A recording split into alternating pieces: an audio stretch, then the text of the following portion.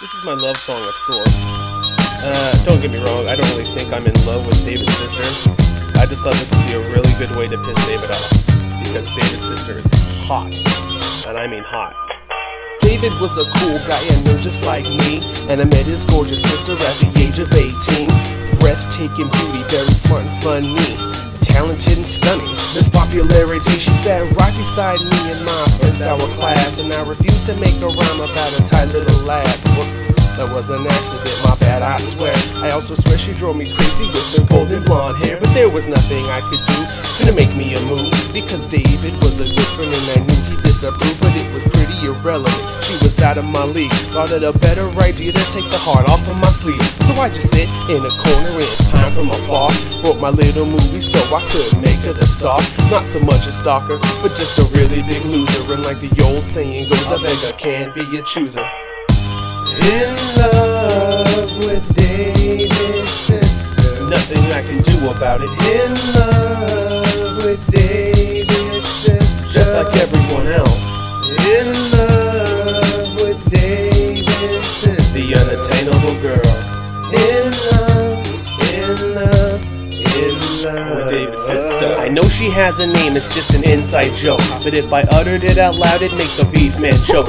She could be goofy and silly and nerdy and weird, and when she smiled at you, it would always seem sincere. Me and my friends always talked about the geekiest stuff, but when she entered the room, all the guys shut up. She had superpowers just like Jessica Jones. That's from Brian Bennett's alias, for those that don't know. She was a movie buff, just like her big brother. It would have asked her to one, but I moved away that summer at least. That's my excuse for not having a spine. And if I had asked her, she'd probably just decline. And even though he's smaller, David would bash my head. I'd rather read a Chuck Austin comic book instead.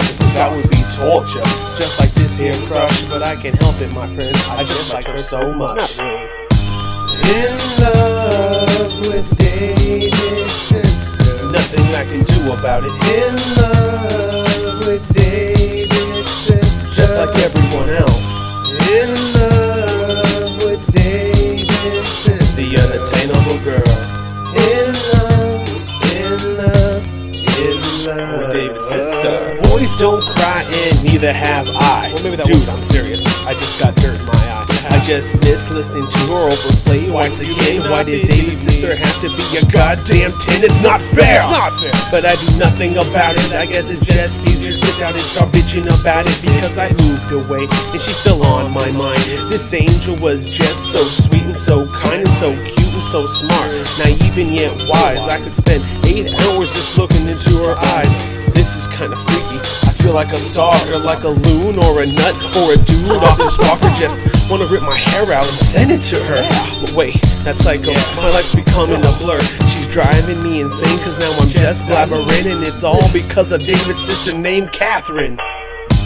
In love with David's sister, nothing I can do about it. In love with David's sister, just like everyone else. In love with David's sister, the unattainable girl. In love with David's sister.